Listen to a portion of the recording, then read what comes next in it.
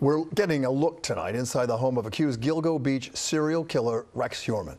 His wife, Asa Ellerup, releasing these pictures to ABC News, saying the authorities who searched the place left behind an unimaginable mess.